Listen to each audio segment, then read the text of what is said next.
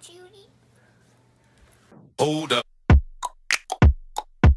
Hello my beautiful family, welcome back. It's good to see you on this fine Sunday, and I hope you're ready for another verse of the day because I am. If you are new, welcome. It is so nice to meet you.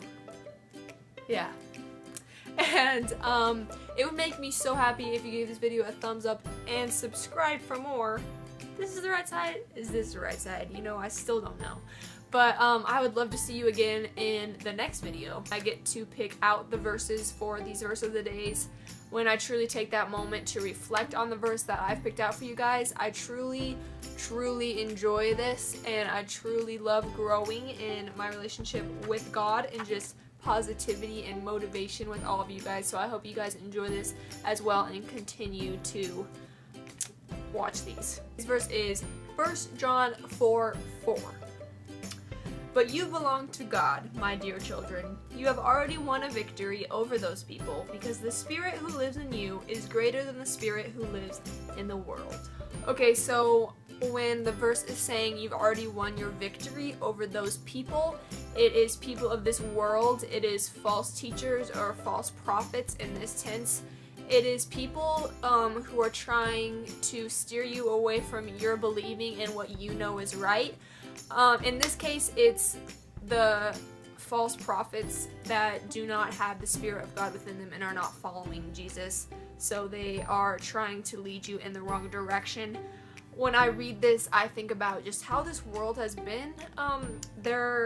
Though there have been some good things that happen in the world, I feel like most of the things that are broadcast on the news or just we hear about are terrible, evil things that are happening. And there are some people out there that just want to wreak havoc, and they do not want you to be able to live the way you are living. They do not want you to be able to live freely with your own beliefs. And I think this is really sad, and we need to stick together, and what this verse is saying is being confident in your beliefs and your belief system and not letting anyone come in the way of that and then in the way in which you believe you should be living. And then my favorite part of this verse is the Spirit who lives in you is greater than the Spirit who lives in the world. God is within you, the Holy Spirit is flowing around you, and you know what?